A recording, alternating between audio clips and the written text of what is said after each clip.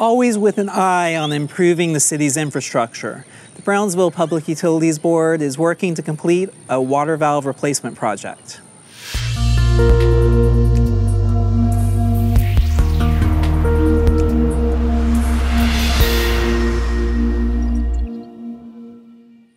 Hi, I'm Ryan Greenfield here with another episode of BPUB Central. Water valves play an important role for any water system, so it follows that maintaining those water valves is also an important responsibility for any utility. The purpose of this project is to replace 64 water valves identified by BPUB's Water, Wastewater Operations and Construction Department throughout the water distribution system. The project began October 30th, 2017 and is now estimated to be completed by May 2018. But this timeline could change depending on various conditions, including weather. The valves identified for replacement were inoperable or at their life expectancy.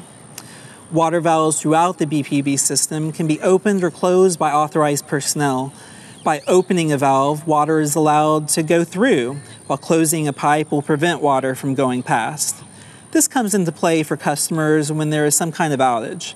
If there's a water line break somewhere, BPUB troubleshooters can use those water valves to isolate that particular area that is affected, leaving customers in nearby areas still with service. That means that the number of customers impacted by an outage will be fewer, allowing BPUB's troubleshooters to focus on the problem at hand and getting the remainder of customers restored as quickly as possible. So replacing these valves will provide greater communication throughout the water distribution system and allow greater flexibility in isolating particular areas in the water distribution system. Like any project, this one has faced some obstacles, mainly in the form of weather. Rain delays can be expected, but the Rio Grande Valley experienced some unexpected weather events in the form of snow and a freeze. Here's a fun fact for you. There are more than 12,000 water valves of various sizes in BPUB's system. Once this project is complete, we'll look and determine if there are any other valves that require attention.